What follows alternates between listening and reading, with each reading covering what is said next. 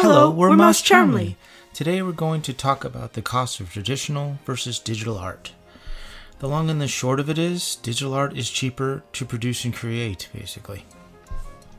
The interesting side of this for us is our schooling and our training is all in traditional art forms. Yeah. You know, getting painting under our nails and in our hair, or finding lead, you know, has somehow from your mechanical pencil. Yeah, from your mechanical pencil, just burrowed in your forearm. Ugh. These were a daily affair, and something that we both can agree on with a smile was the mark of a true artist. Well, things change, and art changes, and we had to change with it. Digital art and its tools are just a new medium of art, like watercolor or pastel, and that's how you need to look at it. Yeah. So to be completely honest, getting into digital art from a traditional background was difficult. But we just had to wrap our heads around the fact that digital art and its tools are just a new medium to learn, of art to learn. Yeah. So just like watercolor or oil, pastel, or, whatever you decide to use. Sculpting. Yeah. Anything, paper mache, anything. So before we get into the price comparisons, let's talk about the negatives and the positives of traditional art and digital art. First of all, we want to say, neither are better than the other. We're just going to discuss it. Good point. It's just a discussion. Yeah. It's a versus. Everybody's going to have their opinion on what they prefer, and everyone should have their opinion on what they prefer, So let's start. So the first con and most important is health. And not emotional health, but physical health. So physically, traditional art can kill you. Seriously. So happy accidents, no thank you. No. So no, really. So, many artists can attest to major health concerns with traditional art. The solvents, the pigments are toxic. Yeah. So flake white is lead, not good.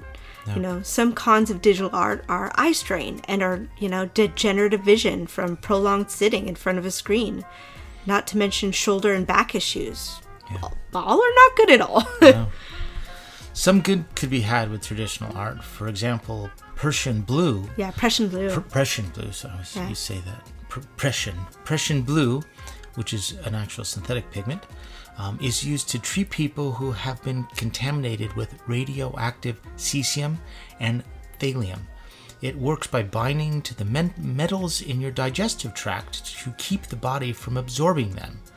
So let's just say potty time is Smurfy. Yeah. So, yeah. A fabulous thing with digital art is there's little impact on the environment compared to traditional. So to dispose of rags and trash from oil painting is considered toxic and needs to be disposed of at a facility. Yeah. They need to deal with it correctly. Yeah. And e-waste is a real threat as well, but recycling and even better, repurposing tech is far more responsible than throwing the toxic paint and rags away. Yeah. Because honestly and sadly, that's all you can do with those. Just throw them away in the correct place. So, okay. Yeah. Now to how much does it cost? Let's really look at that. Cost to one or the other. To do this right, we had to think about it realistically from our own perspective. So the cost of going from zero to necessities as an artist for either has to be looked at for long term. So we decided on 5 years, because it sounded good. No, really, it's truly because a computer is usable for a minimum of 5 years. So you can have a usable PC for longer than a decade now, and it's going to be even more than that. So computers that are older, they're very capable. So, and that's why it's surprising, but most people already have a computer that can do digital art. True. Because the resources that are necessary to have are in pretty much a lot of computers everyone has. So, we will be focusing on this versus discussion with Krita. That's going to be a free program. It's open source. It's capable of anything a digital artist can really throw at it, and its minimum requirements are so minimum. It's amazing Krita is so capable. Yeah, Krita's minimum requirements are a 64-bit OS and processor, Windows 8.1 or Mac OS 10.13, and Linux, and 4 gigabytes of RAM. They recommend like a 64-bit processor, Windows 10, newest Mac OS, and Linux can run the newest kernel as well. Yeah. So 8 gigabytes for Mac and 16 gigabytes RAM for Windows and Linux, and that's it. So it can really run on a lot of computers, either when you build or a laptop you already have. Mm-hmm. So if you'd like to have something specific that is really portable and affordable, you may want to get a mini PC or an M1 MacBook Air. Yeah. They're getting more affordable these days. Yeah. It's still a very capable computer, even though it's over 2 years old. Yeah. So. And if it's a mini PC, we think Minisforum mini PC would be great for about $460 US. You could get something that is user upgradable, comes with 32 gigs of RAM, and Windows pre-installed. So just add a Bluetooth mouse and a keyboard for under $40, and there you go, Bob's your uncle. Yeah. And finally, the tablet to draw with. You have many options. The two options that you have are a pen tablet or a pen display. So the only really glaring difference is the pen display is a screen that you can draw on. The latter you will need to purchase a monitor for your PC. That is an added expense. So if you get that, we recommend the pen display. But if you want a pen tablet, there are quite a lot of those from Wacom, Huion, XP Pen, and Zenso Labs. Zenso Labs is a new but up-and-coming competitor to Wacom. From what I heard and read, they are actually people from Wacom. Oh, whoa, I didn't know that. Little company, because they're like, hey, we can do this. Very cool. It's very cool. Yeah, we've heard good things about them. Yeah. About the products, but we haven't used them, exactly. So we can't say anything about that. We have a Wacom Intuos Pro, and we've used it for many years. Yeah. Honestly, out of necessity, because it wasn't really. It's not our cup of tea. It's not our forte. So, we now use the Huion Canvas 24 Pro 4K. Yeah. That brings us to the pen displays. There are so many options out there, and they're all very good in their own right. For cost to performance, for cost to performance, we recommend the Huion Canvas 16 Pro. The pen display market is growing, and there are so many to choose from. But please ask yourself what you really need and what you really want to do with it. Yeah, that'll guide you to even what you want to do as a digital artist. Yeah, as an artist, just digitally. Yeah. Just, it really will. So, yeah. So 3D modeling, yes. Exactly, right. Illustration, yes. Animation, yes. Well, that's good, because, you can do it all if you really want to. Yeah. So. Well, that's good, one more thing. An external storage device is a great idea. You're going to need one of those no matter what you do, right? Yes. Yeah. So, and nowadays, storage is cheaper than ever. So you can get a 4 terabyte, for under $100. So please be sure to back up your work digitally. It can save you a lot of heartache, in the long run. So please save it on an external hard drive. Yeah. So, right?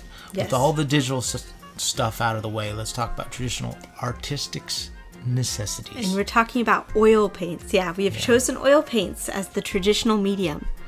Yeah. Let's start with what you will be painting on. Yeah, canvas. Obvious. You should get something that is going to handle alkyds, solvents, and lacquers. So it should be strong. It's got to be able to handle all that, and really, it needs to be a strong canvas. The canvas we use and would recommend is the Fredericks Canvas 16 by 20. It's the red label, and it costs $37. US dollars, yes. Yes, thank you, US dollars. Not dollars dues, dollars. And an easel would be recommended for sure.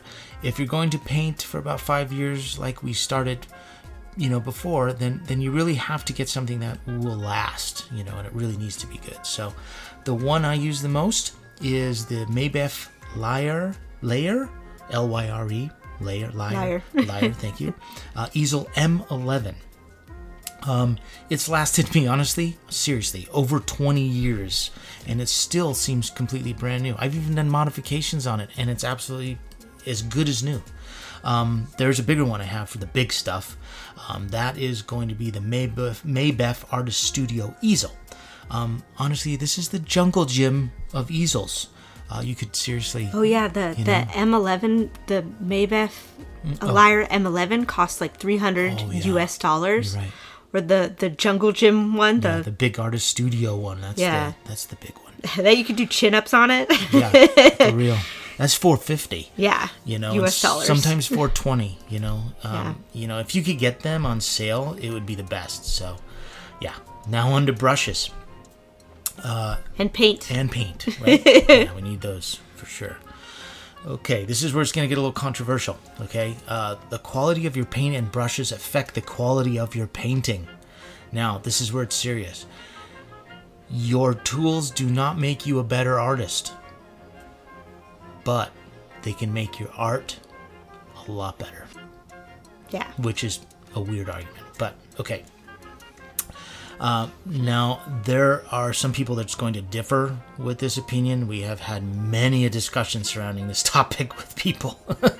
But if you were to use brushes and pigments that the masters used to use and make, using such a quality would change the quality of your painting. For example, a brush that is modeled after a master's type of brush, made from squirrel hair, which they trapped themselves, okay, would be a Raphael Squirrel Quill Mop Brush. A number 4 is what would be totally feasible and usable. Well, guess what? That's $120 for one brush, okay? Or a number 8, which is kind of like, the all-in-one brush that you're going to want. You're going to want a few of those, right? So a number 8, squirrel hair mop is $200 for one brush. So that is a lot of money for something that would be historically correct-ish for the modern age of art. So the same with the pigments and binders, by the way. Oof. To make your own pigments, to get the quality of pigments necessary, just to make flake white, just to actually get the lead, to actually create that pigment, super toxic, super serious. So here we go. The paint and brushes that are, more realistic price and the ones we recommend to use, which is ones I use, would be better for our personal reference because these are the ones we really recommend. We can speak for this. So, first, the brush sets, we would ask about 10 brushes would be good. So you're going to need 10 brushes. Here we go. First brush. First brush. Okay. First set of the brushes is going to be 5 silver hog hair brushes, okay? Got to use the natural hair because they're very good and they're going to last you a long time. One long-handled number 5 is $20, okay? 2 long-handled number 6 filberts are $40. Now these are hog hair, so it's worth the money. 1 long-handled number 10 filbert is $28. And finally, 1 long-handled number 16, which is $70. Now, the long-handled number 14 hog hair, you might say, oh my god, that's seriously a lot of money. Well, when you're actually doing underpaintings, you need something that's kind of like your mop, basically. You're going to need some large blocks colors. You're going to actually just lay that down, and you're going to need that for your underpainting. It's faster, it's easier, it's going to save you a lot of time. So it is worth the money in the long run. Okay, now it's for the soft brushes. The ones that are really nice and soft. Seriously. I use Da Vinci Black Sable brushes. Okay, so we're going to start off with these. We got 5 left because it's a set of 10. 2 filbert long-haired number 2s, $40. Long-handled number 2s. What did I say? Long hair. Long hair? I say that. They're not long hair. Okay. They're long-handled. So 2 filbert long-handled number 2s. Okay, $40, right? These are the black sables, yeah. Okay, 2 filbert long-handled number 6s, $50. That's a total of those 2. 2 filbert long-handled number 10s, $76. These are black sable brushes, but they're worth it. They're going to last, and you're going to really use them, and you're going to use them really well. Okay, we can't forget the one filbert long handle number one. 16. There it is. Which is $60. Yes, and that's a good one too. Gonna need one like that, okay? Don't forget these things. Can't forget the blending brushes. Oh, one oval blender, $30. Okay, now for the oil paint. Here we go. It is worth your while to get paint that has a good pigment to binder ratio. What that means is that you're not going to have a lot of additives and a lot of filler. There's a lot of paints out there that were student grade or, hobbyist grade, pro grade. You're basically dealing with one thing. How much filler are they putting in to your paint? Opposed to pigment. It's kind of like, I don't want nitrates in my turkey, thank you. So now I don't want filler. Same thing with paint. I don't want filler in my deli meats. I don't want filler in my pigments or my paint. That's what we're dealing with. Okay, now that's out of the way. The paint that I use and I prefer and highly recommend, okay, is M. Graham & Company oil paints. Their consistency of paint is amazing. You get an exquisite product that is made with care, because trust me, they really give a what's it over what kind of paint they're making and the quality of paint. So it's a big deal for them, trust me. And we're not sponsored by any of this, sponsored at all. By the way. None of us are, but please, we wish we were. I wish, right? Anyway, sorry. You can get started for a set for $100 that will last you, honestly, and that's your basic set. So it's going to give you some pigments that are just your basic pigment, so your basic palette, right? That is going to cost $100, but honestly, it's going to be about 4 to 5 paintings because they're small tubes, okay? These tubes are 37 millimeters. That is about 10 tablespoons of paint, okay? There's more sugar in the average chocolate chip cookie recipe than there is paint in these tubes, okay? So let's really put that in perspective. So you're going to want larger tubes. They make 150 milliliters. Go for those because they're going to really, really last, okay? And that's about 0.64 cups of paint, so that's a lot more. So 150 milliliters is the way to go, trust me. Okay, these are your basics we recommend. Okay, it's going to be fast, but it's going to be good. Here comes the paints. Here we go. 150 milliliter alizarin crimson artist oil. It's semi-transparent. It's excellent. $58. 150 milliliters of burnt sienna artist oil. $43. 150 milliliter burnt umber artist oil. $43. 150 milliliter cadmium red artist oil. $114. Oof. Toxic paint. 150 milliliters of cadmium yellow artist oil. $114. Not healthy. 150 milliliter cobalt blue artist oil. $114. Not healthy either. 150 milliliters. Don't be eating them, guys. Don't eat this one. Not at all. No. 150 milliliter phthalo blue artist oil. That's $59. 150 milliliter phthalo green artist oil. $59. 150 milliliter yellow ochre artist oil. $43.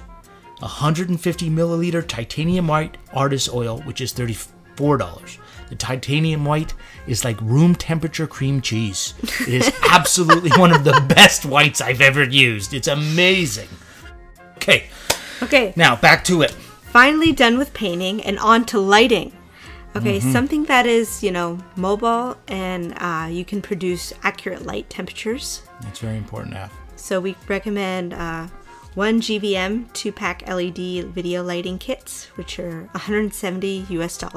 Yeah. So with all that traditional art supplies tallied up, it's a good idea to know that the paint and some of the brushes that you have are disposable.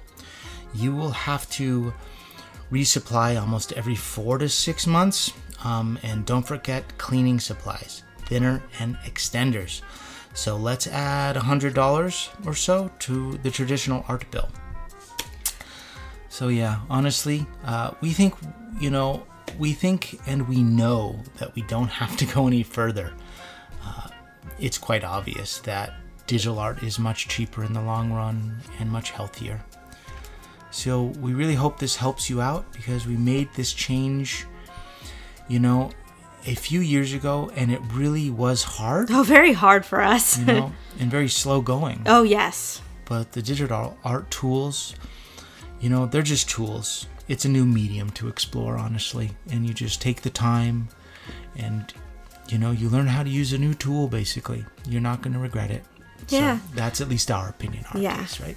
There's some other things, you know, we'd like to mention that, like with the cost of traditional art, whether you're doing illustration or painting, you're always going to be canvas or paper hungry. So you'll be in constant need to get more of whatever tools you'll need. A funny thing with digital, you know, there's no worry about needing paint. So the amount of colors are infinite with digital art. And, you know, brushes are something that are more affordable too, digitally. And you can also finagle and make your own in whatever program you choose to use. Tons of free ones too. Yeah. So it's really kind of neat that way. Yeah. So the funny thing, you know, that you will need regardless of using digital or traditional art is an external hard drive.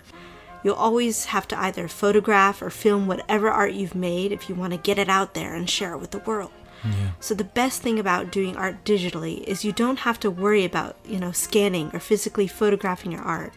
And that's not a bad thing to do, but we used to do that, and we had to buy a good scanner, and we used to have to think about all of those tools. Yeah, exactly. And it was kind of difficult if you have an awkward size, you know, canvas or paper or anything and not get a glare. So it's you know, completely, well, yeah, you know, if you actually go through that process, you're very aware of how difficult it is to truly and accurately reproduce your artwork. Yeah. And it's quite a chore in itself. So when you work on things digitally, you can immediately upload and save your work. It takes out that middle step, which is kind of nice. And it's much more cost effective as well. Yeah. So that's a big deal. So just wanted to mention those things and give you a perspective. We didn't share with you with other forms of, you know, art with that, like, other you materials, know, other materials like acrylic forms, or gouache or watercolor. But it's ultimately the same thing because of that need, that constant, you know, a necessity to replenish your supplies. So it's almost like, okay, in the long run, you are needing paper, like you said. You are going to need canvases. I mean, you know, I was very paper hungry. Well, yeah, but you got to basically everything. Of course, but that's and natural. We didn't include a palette.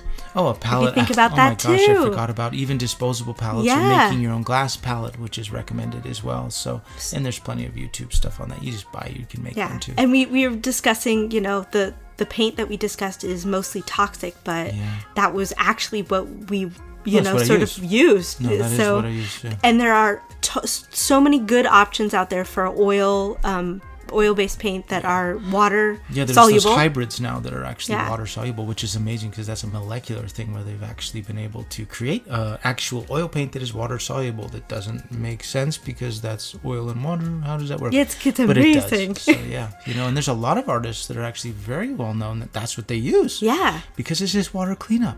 So yeah. So we have so many things we could discuss that, you know, if you're interested in hearing two people who are, you know, brought up on traditional art, and you want to hear more, we could talk for ages about that.